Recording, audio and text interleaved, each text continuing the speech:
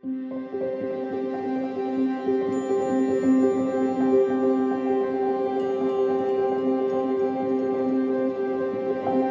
guys, Chip here, and it's finally done and available. Yes, I'm talking about our latest addition to the Simple Sci-Fi product line.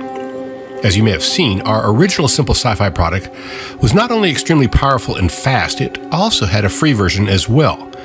The Pro version has been a bestseller since its introduction, and now we're getting ready to step it up a notch with tons of great new features.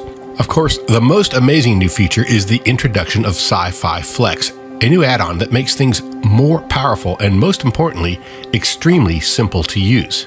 But we'll get to that in a minute. First, let me show you some of the newly generated images that are coming out of our concept development team and beta testers. One of the things we realized was missing from the original product were some large hero elements that could provide focus to a scene, making it even better.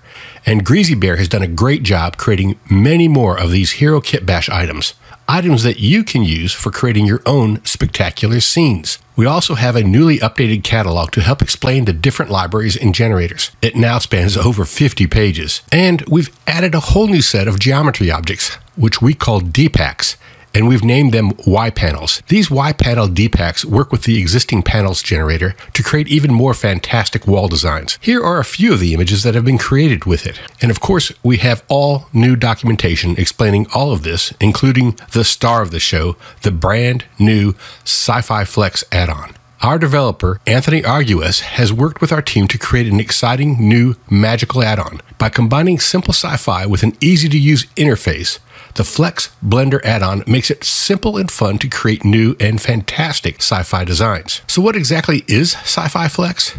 It's a simple add-on that streamlines even more our geometry nodes generator workflow. And now, incredibly, it allows you to propagate DPACKS, which, remember, are just collections of objects, on any selected faces, edges, and vertices. This opens up a whole new set of possibilities when it comes to creating amazing scenes and renders. You can now add ridiculous detail to city scenes, spaceships, landing bays, corridors, and all sorts of science fiction environments with just a few button clicks. And with the efficiency of geometry nodes instancing, it all happens incredibly fast. Pretty much as fast as you can click on the seed button, you can generate unique and new million face designs and just continue clicking until you find one you like. Flex has the same existing geometry generators from Sci-Fi Pro, and we've added a brand new one as well. This one, called Mesh Generator, allows you to propagate DPACKS on selected faces, edges, and vertices, as shown here. And one of the main advantages of Flex is it's so darn easy to use. We've streamlined the workflow substantially from the original Pro version. We've also updated Pro with new DPACKS, so you can still create 32-bit 8K displacement maps as well as corresponding color and dot maps. Our users are telling us how much fun they're having generating all sorts of sci-fi worlds and designs with both Simple Sci-Fi Pro and the Sci-Fi Flex add-on. And of course, you can create your own DPACKS or edit the ones that come with both Flex and Pro. You're not locked in at all. Even though we're adding so many new features, Sci-Fi Flex will be a free update for Simple Sci-Fi Pro owners. So let's take a quick look and see how easy and fun it is to use Sci-Fi Flex.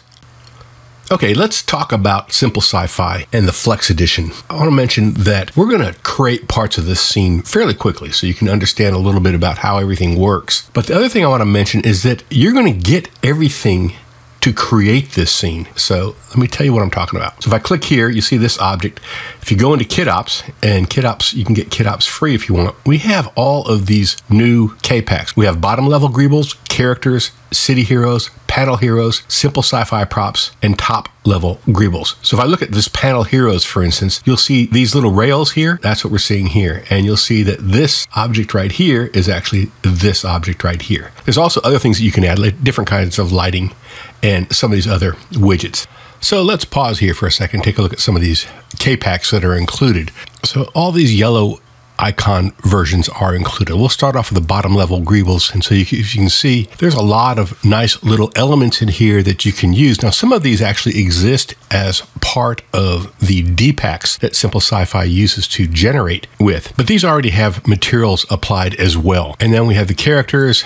Here are the two characters that you're going to get, and they're great for inserting the scene basically at this scale. And like I said, we'll have a whole set of other characters that will price very reasonably, and you'll be able to grab those at Blender Market and Gumroad soon. The city heroes are all the objects that Greasy Bear created. Don't forget, you can now add materials directly in the geometry node. There's also this city lights material, and if you drop this onto a city, but you should remember to get it pretty close to the actual ground plane. The panel heroes are the ones we've already talked about. The simple sci-fi props, these are basically all the same from the previous collection. These are Sir Charles decals, and we have some parallax map objects as well. So you just drop, these are single plane objects you drop in. So again, these are objects that were included in the original Simple Sci-Fi Pro. And then of course, there are some also top level greebles. So these also have materials applied to them. I'm going to go over here and hide this. Let's talk about the rest of this scene. Well, first off, these two characters are part of a new character DPACK that we're creating, and we're going to give you 2 of them. So let's talk about the simple sci-fi element in this scene. First off, we have this one right here. We call this the wall Y panel, and the wall Y panel is created using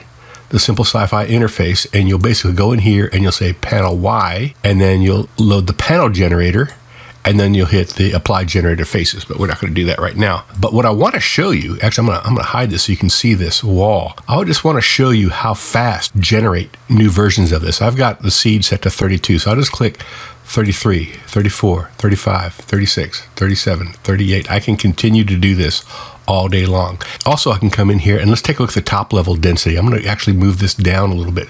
So it's removing items. So you can see there's the bottom level, and I can increase it. I can actually decrease and increase the scale of the top level. And it all happens in real time. Incredibly powerful. So let's look at this one right here. So this one is the wall X panel. So it's the same concept, except it's a different kind of panel DPACK that we use for this. And once again, all I have to do is just keep hitting this button, and I'm going to completely generate new designs on all of these surfaces. How cool is that? Yeah, I'm going to interrupt real quick because I want to explain just a little bit about how Flex works. So I'm going to basically, let's get out of this view and let's look at this object, and we'll see that we have basically, let's go into the object's properties here, and we're going to, turn our viewport viz off. And this is it. This is basically our whole construction area. Really, Sci-Fi Flex is very simple in concept. So I'm going to tab into here and let's just select a single face. And with a face selected, we're just going to go into Sci-Fi Flex and we'll just say, let's just load panel Y. Here's the box selected, and then we'll basically use the panel generator and I'll apply the generator to this face. And I could apply it to a bunch of faces, but I'm just do it to this one for now, just to show you what I'm talking about. And then once you've done that, this is what you get. And you've got this new modifier list. Let's make sure that we get rid of the modifiers. So what we did is we copied box, and it came with all the previous modifiers. So I just got rid of those. And we've got this new object called box 001. And then we have this flex generator. This is what's called a geometry node modifier. So what we're going to do here is with this set up like this, I can take the top level density and the bottom level density. I'm going to just move it up. As you can see, as I move the bottom level density higher, it's going to generate a lot more objects in there. And I can actually change the density and I can change the size of those objects. Now we go to the top one. Once we have this set up the way we want, we go to the top one and we're going to just add a little bit of this, and I'll basically zero this out. That was around 9. And I add a little bit of this, and then I'm going to just, change the sizes of these, and then I can just, I can start doing this to find out what I want in here. So I know that this is the size, and this is maybe the density I want for this. And then let's just go ahead and bring the density back up to like 9, like what we had before.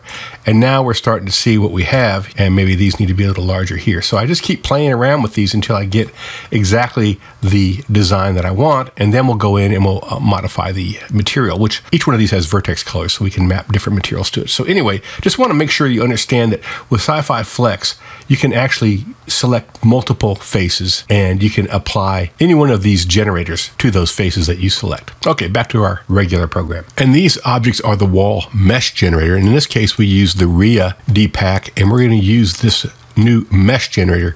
And when we set the mesh generator up, you'll look at this. Let me turn this off so you can see it.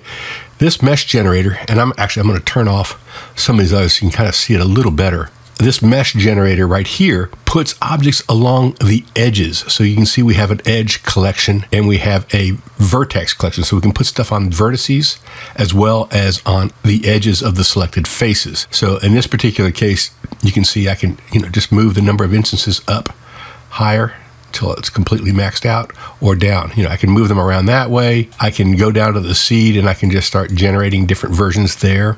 I can add vertex one. I'll turn the vertex density up, and it's really just going to put things at the corners, which are kind of hidden right now. So that's why I have that set to 0. And then we can adjust the seed also. So, you know, you can also adjust the edge scale. So don't forget that's something else we can do. And keep in mind, these all work with these collections, right? And they're all hidden. But if you want to view a collection, you know, like let's just look at this top DPACK right here that we're using. We're using this Genria top DPACK. Let's just click on that for a second. And I'm going to hit the period button. With this, I'll select one of these. And you'll see that here are all of our objects that are used for that particular DPACK. And they're all specially designed with vertex colors so that they work with this special material that we use for DPACKS. So if you want to learn more about that and how you can design your own DPACKS, we have a video on that as well. So I'm going to turn everything back on, and I'm going to show you another type of generator, and that's this here. And actually we're using this for the lights, and we're using it for the actual floor as well. So, you know, it's using for here, here, and here. And this one we use some of the paneling DPACKS, and we use this thing called a line generator. And what it does is it makes sure everything stays within the actual faces that you select. And it only uses one object from a collection. So if I'm in here looking at this, you'll see I'm using the instance level number 37 in that collection. So if I just click here, I'll get a different set of instances. So I can just kind of generate new designs just by clicking along here. And then I can, of course, scale them down. And by adding more sub-D levels, I can increase the amount of objects on those faces. So, okay, guys, that about covers it. So check us out over on Blender Market and on Gumroad, and we'll see you online.